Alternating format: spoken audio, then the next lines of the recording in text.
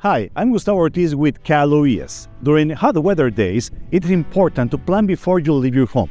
Cal OES wants to remind you the importance of staying safe if you will be working outdoors. If you are a farm worker, drink plenty of water, wear sunscreen, recover from heat in a shady or cool location, and wear a hat, loose a light-colored clothing. And if you're a construction worker, also don't wait until you are thirsty to drink water. Take breaks, find shade to cool off, and wear appropriate clothing. For more information, visit our website news.caloes.ca.gov.